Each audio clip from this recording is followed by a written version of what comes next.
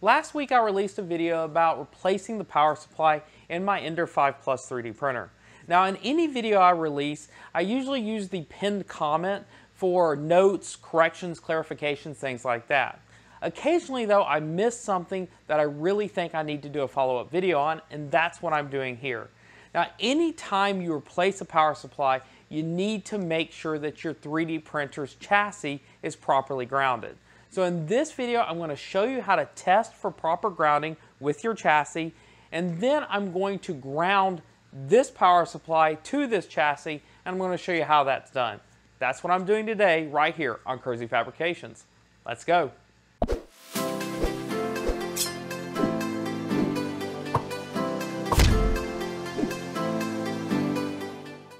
So before I really get into this video, let me thank commenter Andrew Forte. He was the first to mention that I did not properly ground this power supply to the chassis when I added it. So big thanks to him. He's right, this is a safety concern and I really do need to address it. So with the old power supply, it was mounted inside the chassis, which meant that the screw contact and metal on contact should have grounded that power supply to the chassis. But with this mod, I have plastic around the supply, mounting it to the frame, which is going to act as an insulator. So I really need to do something to take the ground of this power supply to the chassis. So first of all, let's get up close and I'll show you how to check to see if your power supply is grounded to your chassis. So here we are. I've got the power supply and the chassis in view so that you can see what I'm testing. First things first, let's make sure that the power supply is unplugged from the wall. We will not need it plugged in for this testing.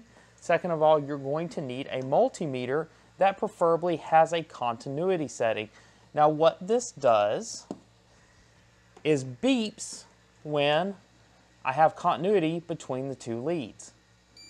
So there we go. You notice it beeps saying that basically this wire, this connection is complete. And you'll see that that goes to 0. So we can use this to test between any two locations to see if there is continuity. I like to go end to end when I'm doing any of my testing. So this pin right here is going to be the ground wire that connects to your home's ground circuit. Now we can test this ground lead to anywhere else to see if there's continuity. So this green and yellow wire going to the power supply, the top one, should have continuity to there. And it does. So we know that at least from here to here, the power supply is grounded. And then we can also test, does the power supply's chassis have a ground? And yes, it does. It goes from the wall to the chassis. But are we getting continuity to the chassis?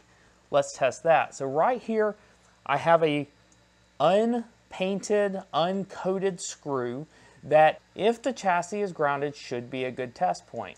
So again, I'm going to put either lead on this and then I'm going to touch it to this screw. Notice I'm not getting a beep, which means that this chassis is not grounded to the power supply. And just to double check myself, I can take a lead here and test it to another uncoated part of the chassis to make sure there's continuity.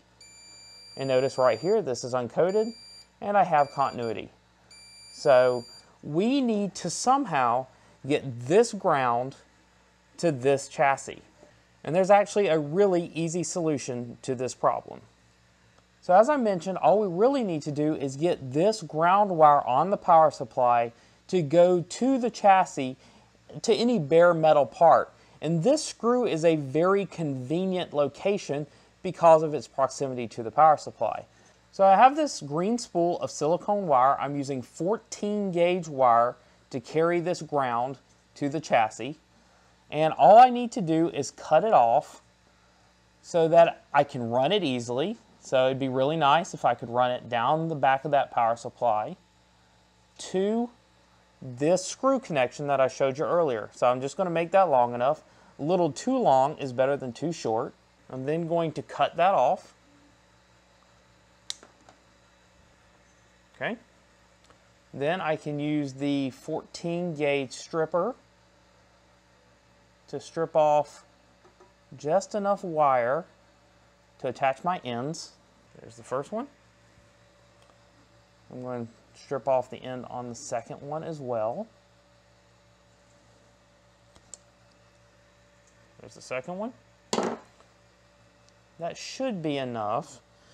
Now I have these crimp connectors that I can use to safely connect it to the power supply and to the chassis.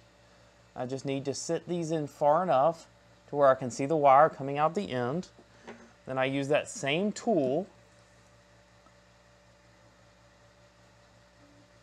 to crimp that wire down. All right, we can test that, make sure we have a good connection. That doesn't come off. We can do the same thing to the other side. Again, make sure that's good. Now, as you noticed here, I am using stranded wire. You will need to use stranded wire for this. Do not use solid core wire. I will include a link to the wire that I purchased, as well as a similar crimp tool that I found on Amazon that I think will be a good replacement to the one that I use. Now, mine is just an old tool that I've had forever that I bought at a local home improvement store where you can also find these. Now for the final step, let's attach this where it goes. Now for the power supply side, I'm simply going to remove the existing ground wire that's coming from my chassis. And I always feel like the best way to attach a second wire is put them back to back. So for the first one, which will be the ground that's going to the chassis, I'm going to put it what I call face down. So it's going to be flat on this side. And that'll fit right in there. And then I'm going to take the other wire, which was the original wire, and I'm going to place it right on top facing the other direction, facing up. And I can tighten that down. Okay, so both of those wires are nicely secured. Nothing is at too great an angle where I'm worried about there goes the filament. Anyway, nothing is at too great an angle where I'm worried about anything shorting or anything like that. Now for the second connection, I'm simply going to loosen this screw in the corner. And then I'm going to place this wire where I'm going to get the most metal on metal surface contact, which is going to be between the screw and the washer. I don't want to put it behind the washer because the corner bracket is actually plastic, which is not going to help us at all. So I'm going to tighten this down really well again. Now this is well secured. This can now be cable tied to the chassis for a nice clean look. Now let's back up again. We will double check our continuity, see if we fix the problem. So here we are. We have our multimeter again. We can check between the AC jack and the power supply, make sure we still have a good connection. We do. And we can also check between the AC jack and a bare metal part of the chassis. And again, right here, all of this metal is now grounded. So we once again have a safe 3D printer. And with that, I feel a lot better about the safety of this printer. Having a grounded chassis is really important because it means if there are any shorts in the printer, in the power supply, in the main board, that you're going to be protected when you grab all of this metal. Again, thanks to Andrew for being the first person to comment on this oversight.